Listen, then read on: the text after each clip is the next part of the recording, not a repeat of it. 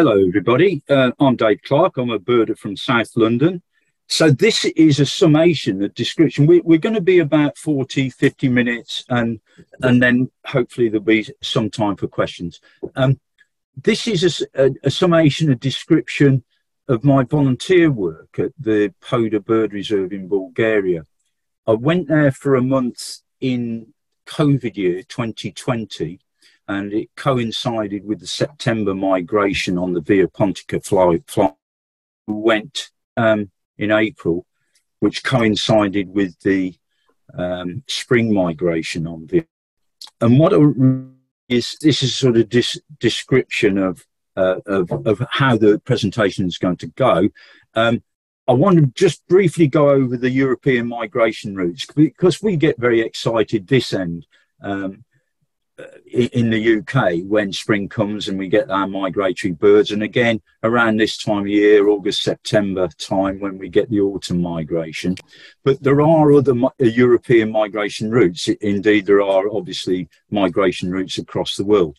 Then I want to talk about the Poda Reserve, which you can see there, that's the centre, and how that fits in to the Via Pontica Flyway.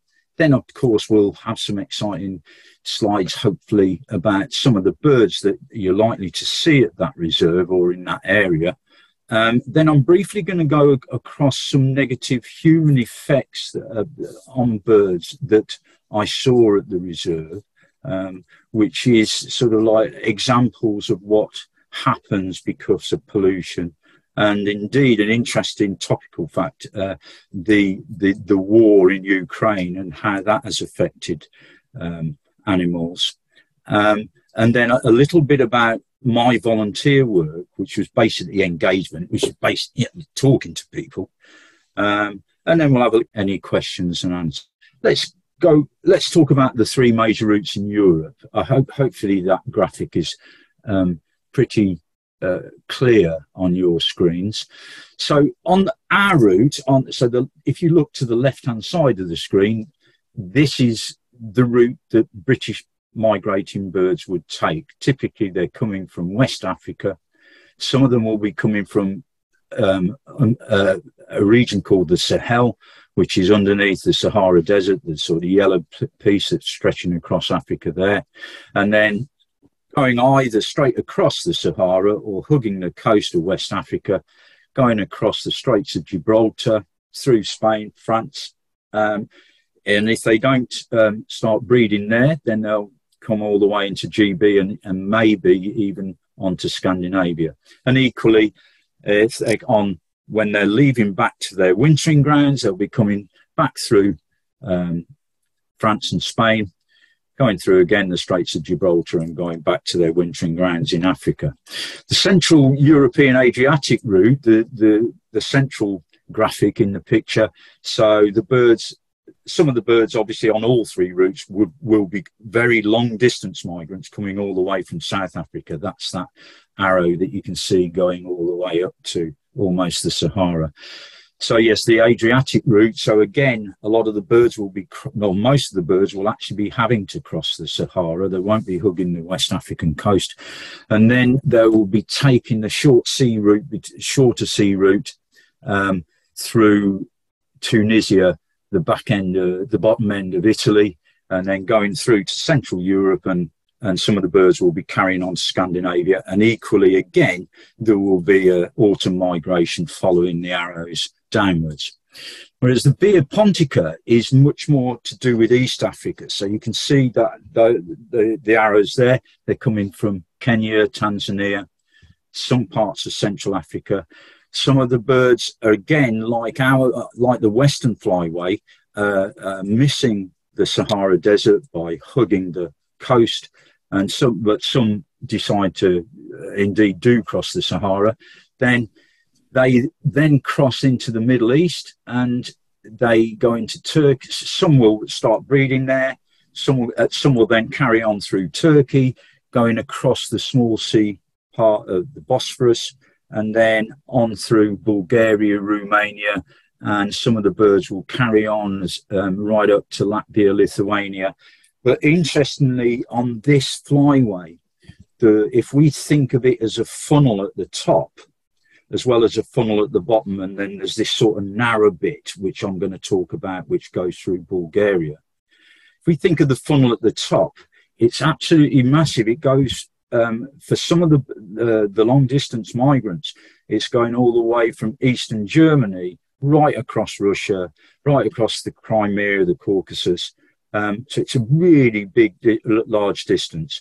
And equally, you can see in the middle, you'll see the left-hand fork, which goes around Bulgaria. There's a right-hand fork as well. So some of these birds will also be taking the right-hand edge of the Black Sea, which is an incredibly important route for raptors going through Georgia.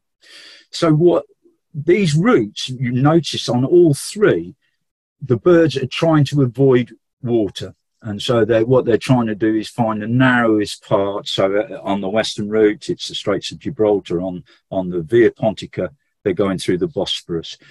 And particularly on the Via Pontica, there's a lot of large birds, which we will see that are on this migration route. Birds like storks, pelicans, and the larger raptors. And what they're using also, they like hugging the sides of the Black Sea because you've got a difference in temperature between the water mass and the land, which creates lots of thermals, which aids their progress and minimises the amount of energy they're going to use. Because certainly pelicans, they can actually do 500 kilometres in one day. Okay, so let's narrow down this Via Pontica and talk more about where I was. So the actual centre, the Poda centre, is very close to Burgas, spelt in both ways. It's a bit confusing when you're booking your flights. And Burgas is the largest port in Bulgaria. It's on the edge of the Black Sea. And the centre is about 6 kilometres south from there. And as I said, it's a very important place, this whole area, not just the reserve, but the whole Burgas area is really important migratory. It's where the funnel narrows before it then stretches out, going northwards, and before it stretches out, going southwards through Turkey when the birds are on the way back.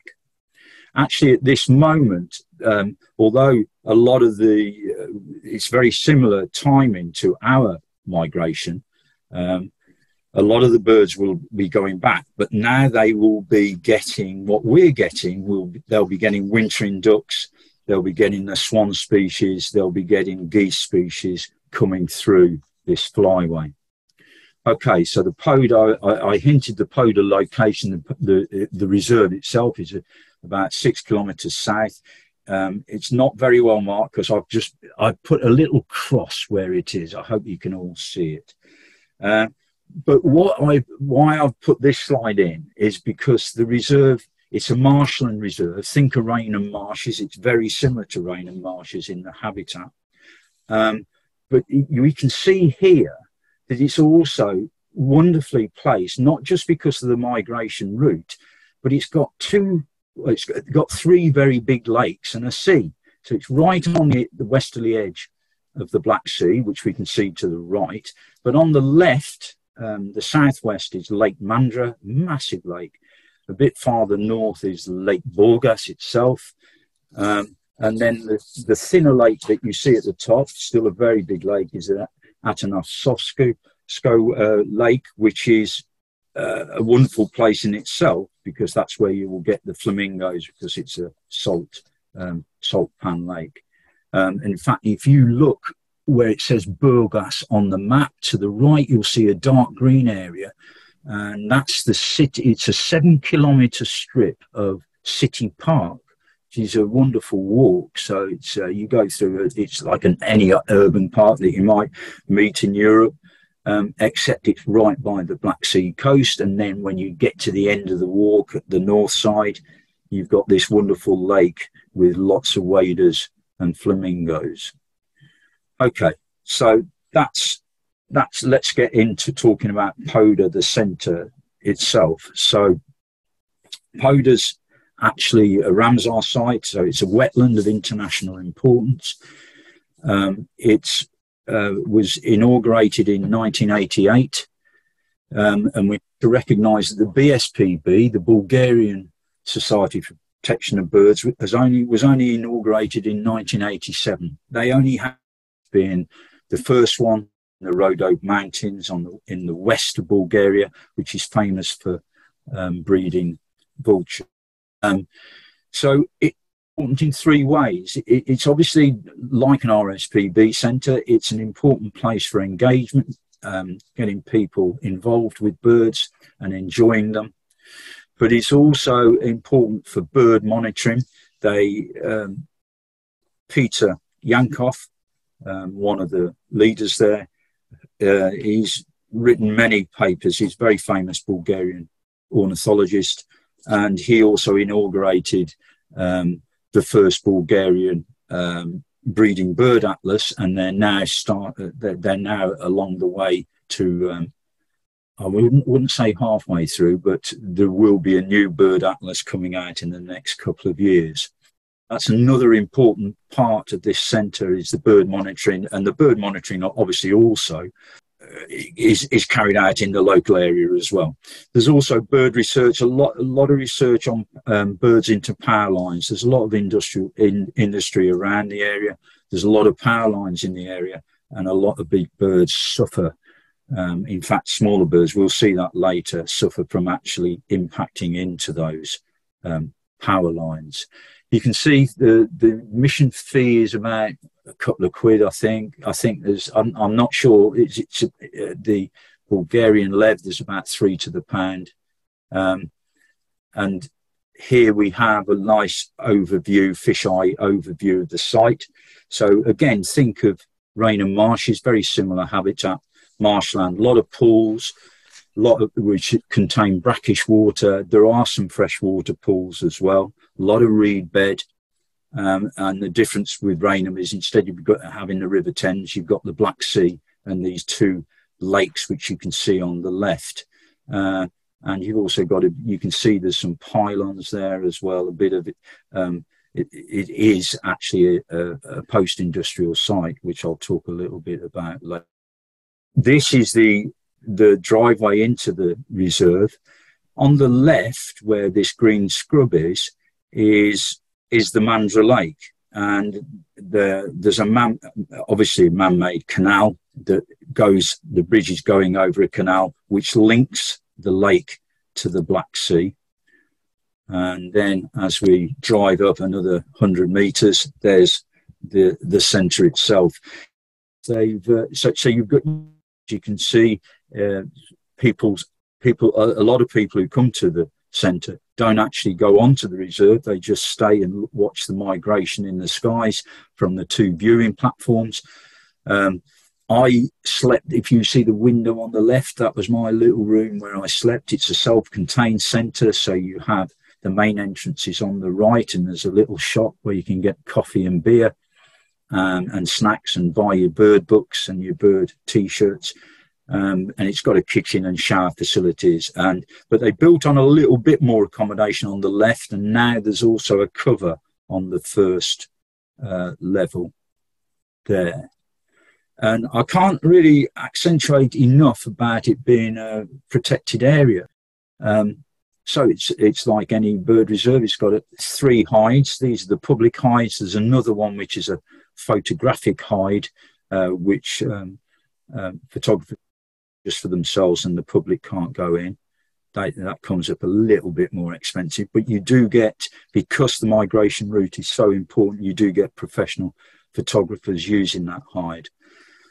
This slide is trying to give you a flavour of the feel of the habitat on site.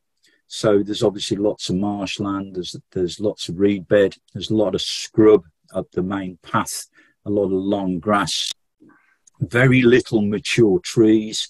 Most of them are actually quite short, mature scrub. If you look on the left-hand picture, you'll see in the background, past the bit of marshland, you'll see that bit of scrubland, that absolutely gets full of cormorant nests, enormous amounts, which surprised me. I didn't realise that they would be nesting so low. And then this is a view from when you're on the roof of the actual centre, because you're not necessarily always looking at the skies. You're looking over the bit of water in the background is the Black Sea. But interestingly there's a breakwater that goes 200 or 300 metres, and that's really interesting. You get a big build-up of water birds, ducks and gulls and terns and the odd pelican there, and if you're lucky, an osprey hunting there. And that breakwater, the actual water, the little bit of water that you can see coming towards the reserve, is actually very shallow, but full of fish, and it's really easy pickings for fish-eating birds. And then after the breakwater, it gets quite deep, and so it helped me, because one of the things I was doing was actually finding out what birds were on site day by day, because it had changed, because it was migration both times I was there. And I'd do a basic count in the morning. I'd go on the reserve before the centre was open. But because we're facing the east, the sun would always be in my eyes. So I wouldn't do the breakwater. I'd do that late afternoon when the sun had gone down, and try and count all the, well, actually this last time it was enormous amounts of sandwich terns, along with little terns and Caspian terns. Okay. And then as you walk up the path, you actually brush up right against the Black Sea, and it's quite benign. There's very, very little. It does get windy at times, but you still only get ripples. And it's quite a nice morning walk, early in the morning walk, just hearing the lapping of the waves and this spring, the screaming of the terns. And as I mentioned before, it is actually a brownfield post-industrial site in the early 60s. Bulgaria was under communist rule. This was part of an oil refinery site. So you can see there's still pipes and various other industrial remnants still on site, including these pylons. Now, one of the pylons became famous because it was a nesting opportunity again for cormorants, great cormorants. And one of the pylons on site, up until a few years ago, where there lies a story, was home to 80 nests. Unbelievable. Okay, let's talk a little bit about the birds. So the birds on migration, I suppose the three types of birds which are really do attract the birders and the photographers are the large birds on migration, the pelicans, the storks, and the birds of prey. But also it's important scientifically, the whole site. What you get is people like these wonderful people who are staring at the skies, actually recording the numbers of migrants that are coming across, and they feed it into the international database Trektellan, which is a wonderful to all of us. We can access. In fact, I accessed the data for Burgas last year's autumn count. We don't know too much about figures because I'm only going to concentrate on 3 species. Now, the first species I'm going to look at is the white stork. And it says here that 181,000 white storks went across the Burgas area in autumn 2021.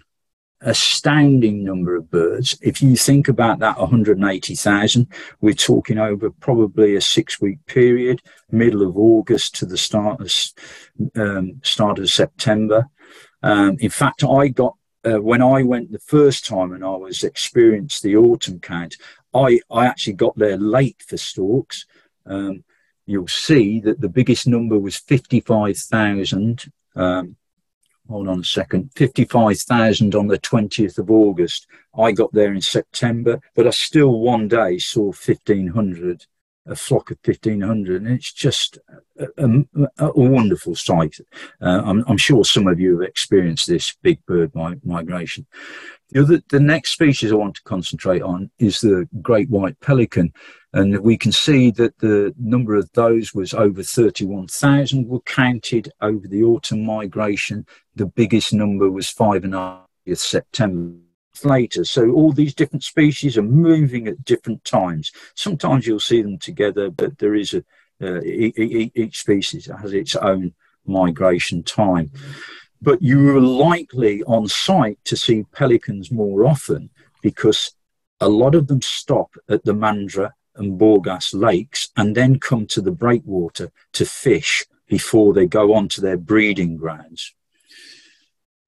Species I wanted to go on to, because of the raptors are wonderful as well, is the biggest number is the lesser spotted eagle. Over 47,000 were recorded in around a 6-week period, with nearly 12,000 seen going over on the 24th of September. Astounding numbers. And if you're lucky enough, sometimes the sky, they're small points in the sky if it's a particularly hot day. But there are other days when you're standing on the roof of that centre and they're literally 50. Stunning. So here's an example. These are great whites on migration. Wonderful birds. And the white pelican route, they can travel 500 kilometres a day. They don't always do it. 50% of the population are moving. If you have a look at the map on the left, you'll probably just about see Constanta. And just above there, you'll see a sort of like triangular bit, which is the top of Romania, where the Danube Delta is, which butts onto Ukraine. And 50% of these white pelicans are going to there to breed. They don't actually breed at Poda, and they used to breed at Mandra Lake, but they don't anymore. They're moving on to Romania. Some will be breeding in Turkey as well. And if we then compare it, at the centre you also get Dalmatian pelican. Now you can see with the great white, there's worldwide 300,000 estimated population. The Dalmatian is a seriously threatened bird. There's a population of only 12,000, and a lot of conservation efforts have gone into this bird.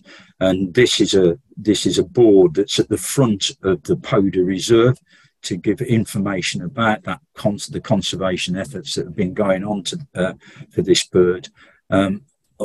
Unfortunately, there have been some really positive results because of these efforts, but unfortunately this year they've been affected by avian flu. So it's one step forwards, 2 steps back for the species, unfortunately. But both of these, the Dalmatian and the great white, the biggest pelicans in the world, of the pelican species, they're absolutely massive birds. I mean, look at those figures: 15 kilos, a wingspan up to 3.5, over 8 feet. Just massive birds, eating 3 or 4 pounds of fish every day. Struggling, there's lots of things happening to these big birds. There's, we know there's worldwide the drainage of wetlands, and of course pollutants. Because they eat fish, they can be regarded as pests, particularly in the Middle East. There's a lot of large industrial fishing lakes in Israel, and also they get hunted for their bills as well. And as I said, I've mentioned latterly avian flu. But what I was struck with, because this was my first time, I mean, I'd seen pelicans, but I hadn't seen them migrating. And what really struck me is, if you look at a pelican, well, it's a bit sort of prehistoric looking. They look a bit ungainly. They've got this massive pouch and a big bill, quite ugly. But when you see hundreds in the air, it's it's literally grown men in tears. It's that they fly silently and with such ease. It's just a wonderful sight. And you can then see how they've evolved into being these wonderful flying machines. Then we got the white stork. The white stork is quite a successful bird all across mainland Europe.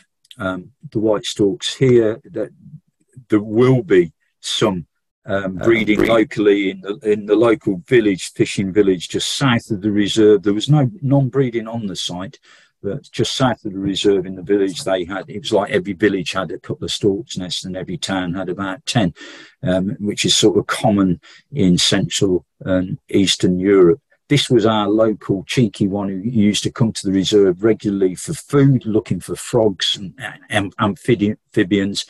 And on the right, I know it's a poorly taken photo, but this is me rushing out when I saw at the front of the centre, it just strode down the main track into the grass and got this 2.5 foot, 3 foot dice snake. You can just about see it beak. And then we frightened it off because it kept raiding the little ponds in front of the reserve, which are particularly interesting for the children. Is becoming rapidly frogless just because of this one bird. So we ran out and scared it, and it flew up into the air, and it was a sight because it had only half engaged with this snake, and still a foot of it was, as it was flying, was outside its beak. And then birds on migration, of course, the raptors, we talked about it, looked at the Treptellon numbers. This is the great, if you're there during migrating, you will see lots of different kinds of eagles, but this is the eagle that you will see the most of. Compared to something like a golden eagle or a white-tailed eagle, they're a lot smaller. Think of a buzzard and a bit bigger. It's around 60 centimetres compared to a metre of the big eagles. But nonetheless impressive birds, particularly when you see them in numbers. And the graphic on the right shows you their wintering grounds. So you can see they're extensively winter in Central and East Africa. And then you see the migration route. The turquoise colour is showing you the route, which is the Via Pontica. But this is an example, can be an example of one of the distance migrants, because they're not breeding in Bulgaria. They're going up into the northern latitudes, so they're going on maybe Romania, but they're going on through Ukraine. They're going to Belarus, Lithuania, Latvia, and that area. And it's true of a lot of the species of eagles that are passing through on the Pontica, that they're travelling miles and miles, and they're literally going right over the east of Russia and north of Russia. Stunning journeys that they take.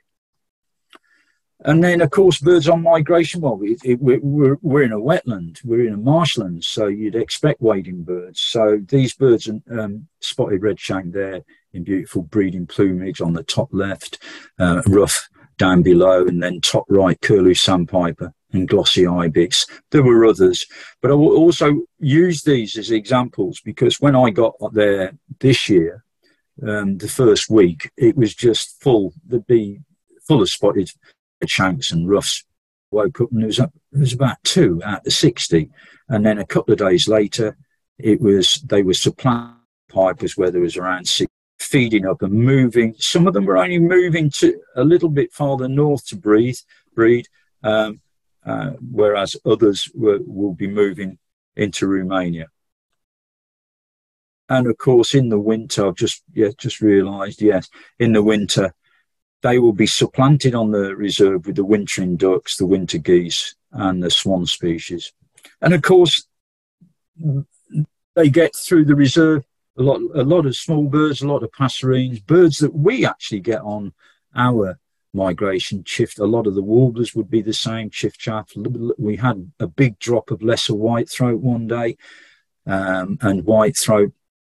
And interestingly, there was very little rain when I went in the spring. I think it was about 3 hours, and it was a real downpour.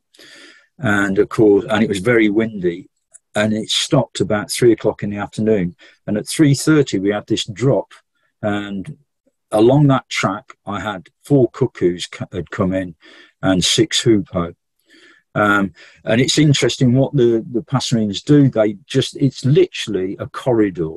It's about, I don't know, 1 kilometre up the area, and then read. And they'll literally hop through all those, travelling north and then coming back, travelling south. And then over the marshlands, over the reed beds, you'd often get bee eaters feeding voraciously on the insects just above the reeds. And of course, because it's a migration route, there are a couple of, this is not on site, by the way, but it's in the Burgas area. There are a couple of ringing stations. The day we happened on the guys, wonderful people. I mean, the one guy here, he gets 6 weeks holiday a year, and he does 6 weeks, 7 days a week, lives in his caravan and rings birds. Wonderful. And the day we happened on them, they had got a lure for black-cap. They were studying. There was some thought that black-caps, there was a decrease that year. And so obviously these, just like any ringing station anywhere in the world, are really important conservation tools. And then, of course, we've got the breeding birds on site. It's a marshland, and so you expect a lot of wetland birds. And the first thing that strikes you is the amount of cormorants on site, both great and pygmy cormorants. It's very important for pygmy cormorants, which only really exist in Eastern Europe. And the Black Sea, the whole of the Black Sea, probably at any one time holds about half their population. Poda being one of the important sites for their breeding. And you will notice that on the left-hand side, I've gone and used the same photo of the pylon, and therein lies the story. So the second time I went, I looked at the first day and I went, there's less pylons. And there the story went, in 2021, and the pylon fell down. Now, they were a bit rickety and rusty, but when they've got 80 great cormorant nests on them and fledglings in, and they defecate with acidic feces, which we're finding even more weaker points in the structure eventually failed and fell over and was horizontal in the marshes. Luckily, when it fell over, the birds had fledged. But there you go, the effects of bird poo. Important site. It's the only site on the western side of the Black Sea where there are breeding spoonbills. And there's this wonderful area at the far end. You probably saw the hide on stilts. At that end, there's this wonderful area which has got a grey heronry, but it's also got night heronry, and it's also got little egrets nesting and great white egrets and a couple of spoonbill nests, all in this one area, and they seem to get along. And yeah, more water birds on site. So there's lots. There are tern rafts at the reserve, and typically, although there was a lot of sandwich terns around, they don't breed there. They breed on that northern lake. But there was a lot of common terns bred on site, and black-winged stilts as well. And then, and there's lots of harrier nests. I think there's up to 6 harriers on site. And obviously there's a lot of small birds, reed warblers, sedge warblers, great reed warblers, some other warbler species that breed on site. And just to the left, so that's where my little room on the left, and you'll see some steps going up, and there's 3 nests in that little alcove of martins and swallows. Okay, so Poda's also great for butterflies and other animals. You get a few herpetologists going there because they're liable to see interesting frogs and reptiles and snakes. It's a Caspian whip snake, I'm told, on the right hand side, and we've got see a little baby European pond turtle there by my thumb. Big hedgehog that was, seriously large. Praying mantis as well. One day I managed to get a photo of. That I was going to briefly talk about some negative human effects that were seen or about the site. Top left, don't stare at it too much because it's not very nice. It's a dead dolphin that we saw in the spring. In fact, 2 rolled up on the top of the reserve on the little beachy area on the edge of the sea. And I thought, well, we're near a port, we're near a big port, there is a bit of industry, you know, they're in the wrong area at the wrong time, could be ships, whatever. But when I came back, a couple of days later, I happened on an article, and it's and these dolphins in particular have been seen all along the Black Sea coast, west and east, all the way down to Turkey, which is a good 250 miles away from where we were, along the Romanian coast and along the Ukrainian coast as well. And it's a direct result of the war. Lots of bombing has upset the sonar of these animals. They drift into areas and they're basically lost and they don't know where they are. Interesting topical human effect. Then if we go down, we've got the common picture of the common tern again. As I said, it's a very successful breeding bird on site, but their numbers have gone down on site, and they've analysed the problem, and it's probably a worldwide problem that's a lot of tern species are suffering, and it's microplastics, and the microplastics affect the little fish babies that the tern feeds on. So they're having to go farther to fish and get enough food for the young, and so they're not breeding as successfully. Top right is an example while I was there. One of the herpetologists, actually, a young lad who was really into his snakes, who you saw his hands before, actually, he picked up this beautiful turtle dove, which had flown directly into a power line. And the time before, when I was there in 2020, I was talking to some of the guests on the roof. We were watching birds in the sky, and I turned around and I was unfortunately enough to see 3 swans go over, and one just struck a power line, and that was it. It just spiraled to its a very nice conclusion. Luckily, the guests didn't see it. So it is an issue there. The power lines tend to be a bit lower than UK ones. And so it's important, the research they're doing at the centre onto this, because it's such an important migratory flyway.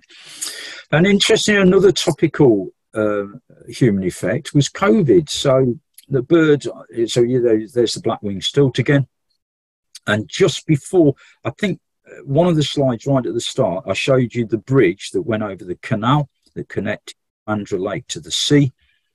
And just before that, probably just a quarter of a mile before it, butted up by the canal, there's 4 little fishing places with a couple of picnic tables. And during COVID, Bulgarians were just like us. They were desperate to get out to green spaces wherever the green space. It got rammed with people, and it got rammed with litter. And the jackals, they act like wolves at night, but in the day they're pretty solitary. But when there's a bit of food around, they tend to hunt in packs. And so they came to this picnic area, which is only just down the road from the reserve, and then realised, there's a lot of birds' eggs on site. And so they trashed the black-winged stilt nests that season. But it's all right, they bounced back this year. So, and the jackals have gone back to where they usually are, which is around, I used to hear them at night, around 5 kilometres away from the reserve. And this to me, although we're now getting to the end of the presentation, this to me is probably the most important thing. What was I doing there? I was volunteering there. What was I doing there? I was talking to people. I was talking to guests, like you get people talking to you at an RSPB reserve. So I was involved with the engagement. And over the month, there was nearly 500 visitors. 30% of them were children who'd come with their parents. Majority of them were Bulgarian. but there was a good mix of other European nations.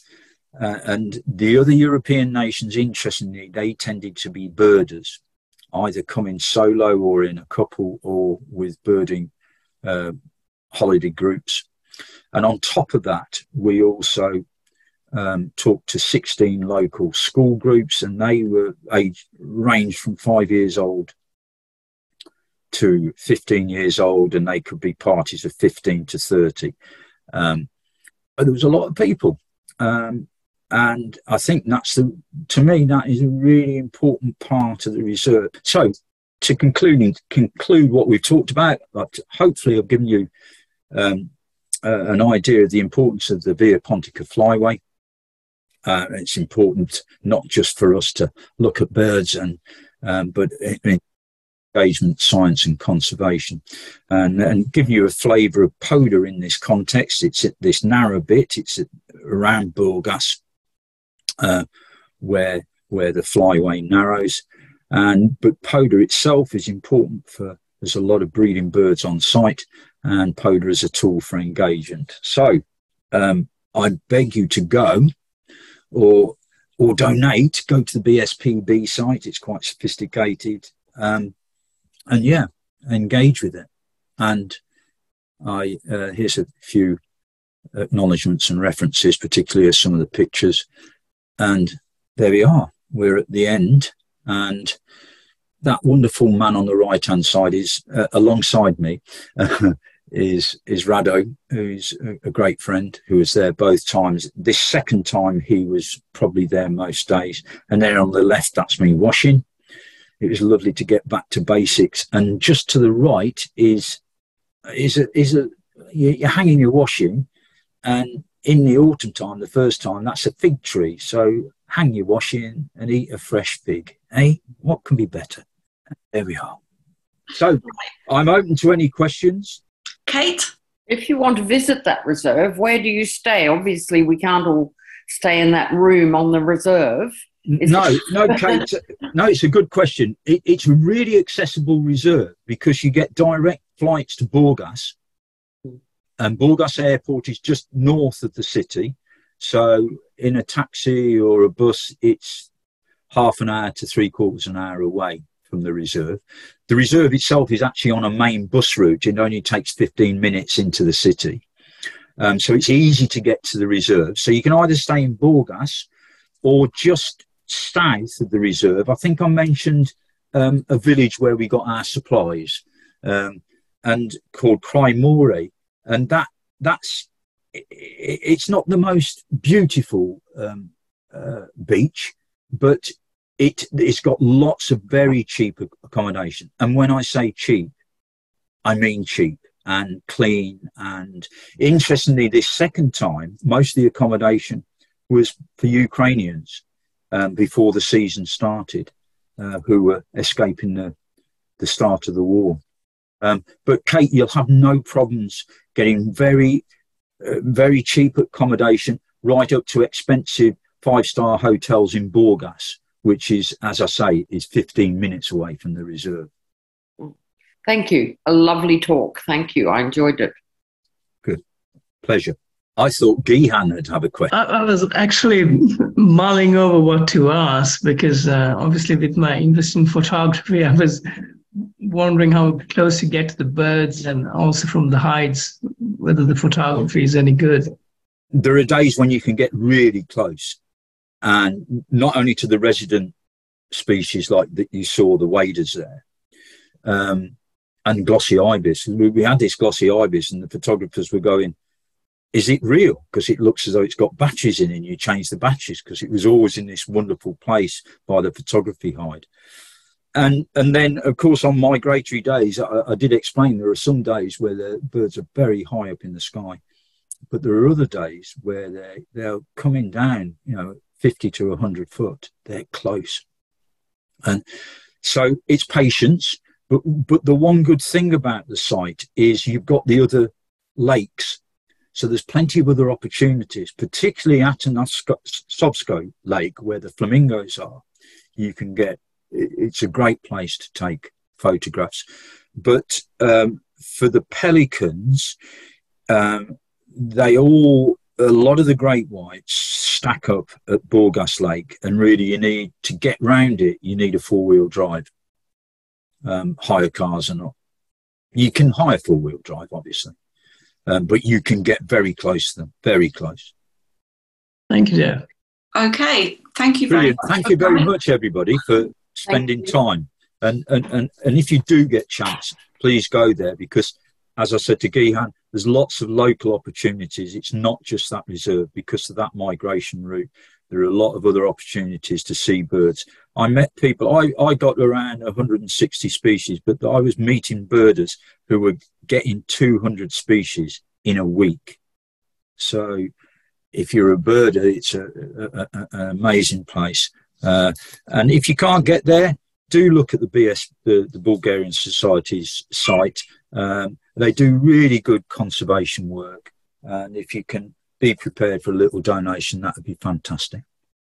Okay, everybody, see you next time. Bye-bye.